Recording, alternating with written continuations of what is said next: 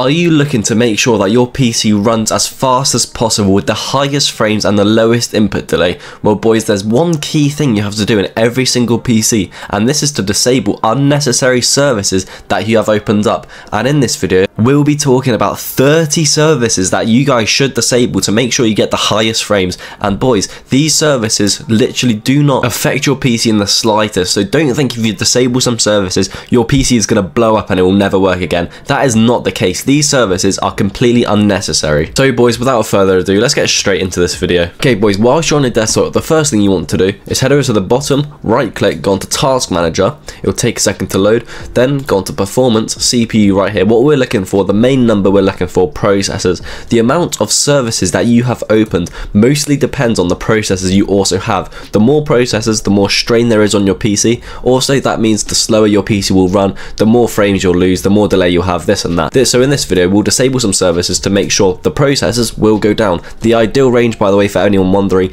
is about 90 to 110. That's completely fine. And if you're wondering, Jinshi, you're teaching us, but you have 130 processors. Boys, I'm recording, editing a video, and I'm also showing you guys this. So obviously my processors will be a bit higher. Usually it's about 90. And boys, just quickly before I get into the services, make sure you join my Discord, because I'm also going to be mentioning a lot more services to disable on there. So if you want even more services to disable, literally go onto the Discord down in the description, join it, Jinshi Tweaking Army, go on the announcements page, and right here there's even more services to disable. Make sure you join this, as all of us literally talk in the general every day as well. So let's get into it. So the first thing you want to do, head over to the services tab. Okay, and now we're on the services, we'll finally start to disable the services that you don't need. And remember to follow along throughout this whole video, because some of these are super important to disable. So press on Open Services right here. Open Services, and the big page will appear. And now let's get into it. The first one, Allo Join Router Service. Remember, for any of them, I'm not going to go into too much detail, but if any of them are super important and you don't know whether to disable and enable them, boys, I'll let you know whether to do that, because some of them will be about Bluetooth, some of them will be about Wi-Fi. I'll let you know what to do, but these are completely fine to disable. And remember, also on the right side is a description. So the first one is the Allo Join Router Service. Go on, right click onto it, go onto Properties, Startup Type, make sure it is disabled. I won't go through this every single one, I'll quickly go through it in just a second, but for those of you that don't know how to stop this, the server status have to be stopped. If it's already running, it will say running right here, and the start button and the stop button. Make sure you click onto the stop, so the server status is stopped, and then the startup type, make sure you go onto disabled then. Then you can finally press apply and OK. To know that this 100% has worked, startup type disabled when all the others should be automatic or manual. You know it's working when this has happened. Now I'll quickly go through it and let you know if there are any ones that you need to change or not. Second one, assigned access managed services, make sure that's disabled. The next one, BitLocker drive encryption, make sure that one's disabled. Next one, connected user experience and telemetry, that one's disabled. And now the next one you need to look for, scroll down a little bit until you see diagnostic execution service, make sure to disable this. And remember boys, all of these are completely fine. Remember, if you ever have any doubt, search up on Google firstly, then secondly look at the description, then thirdly if you're still unsure, just keep it enabled at that point boys. But trust me, it is completely fine to disable. Next one, diagnostic service host, that one's disabled. Diagnostic system host, that one's disabled. Dialog blocking service, that one also disabled. Then go down. Now the first one, whether you should have it disabled or not, in some households they use a fax machine, pretty much an old printer. In mine we don't use a fax machine, so I can disable this. Now if you do use a fax machine in your house, if you sometimes print stuff, this isn't a printer remember, but this is a fax machine. If you do use this, make sure to not disable this. But for literally 99% of people that don't use a fax machine, just disable that one. Next one, geolocation service, pretty much saying where your location is at all times to Microsoft. You can disable this. I guess the only way you can keep this enabled is if you sometimes look at the maps on your PC, but personally I don't, so I can disable that. Next one, Microsoft App V Client, disable that one. Scroll down a little bit until you see Microsoft Update Health, literally says it right here, maintains update health. You can just do it yourself, it's completely fine to do, disable that one. Next one, net.tcp port, disable. Net logon, disable. And for some of you may be thinking, Jinshi, I don't have this service, then obviously from PC to PC it's quite different. Most of you will have all of these, but if some of you don't, that's completely fine, nothing to worry about, by the way. You don't have to do anything about it, obviously. Parental controls, this is another one if you don't know whether to disable or not. Obviously, if you have the parental controls on your PC or anything like that, make sure to not disable this. But for most of us, we don't have parental controls, and we can disable that completely fine. Next one, phone service. Again, whether you should do it or not, if you use a phone on your PC or anything like that, do not disable this one, but for me personally, I don't, so disable that. Remote desktop configuration, disable this one. Remote desktop services, you can disable that one.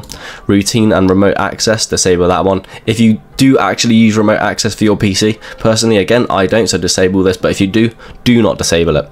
Next one, shared PC account, literally in the title, if you have a shared PC account, do not disable this, but in most cases, you can, but hopefully none of these apply to you, so you can probably disable it. Sysmain, now this is quite a difficult one. Most people say to disable, most people say keep it enabled. For me personally, disabling it is 10 times better. Literally says right here, maintains and improves system performance over time. Maybe over time, but boys, disabling this, my PC runs so much smoother. 100%, I recommend disabling this one.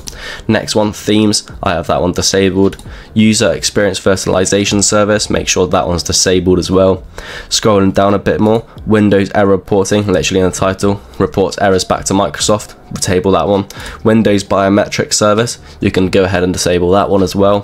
Scrolling down a bit more, Windows search, disable this one. And for some of you, remember, this is going to be a key part of this video. Remember what I'm going to say this, because in the comments so many people say, you've just deleted my Windows search. Right, disable this one, and then most likely some people, the search bar right here will disappear. If it does, literally go back onto the services and just enable it again. It is not hard to do. Remember, if you turn this disabled like most people have, like I have, for me it hasn't disappeared, but some people, if it does disappear, just enable this part again. Windows search, enable this one if you want the Windows thing to come back. Now the next one, work folders, disable that one. And most importantly, all of the Xbox ones, 4 Xbox ones right here, disable all of them, unless obviously if you're using the Xbox app or using Xbox to clip anything, then do not disable these. But make sure you do all of those in the video. Remember, if I said to enable them, disable them, that's your choice.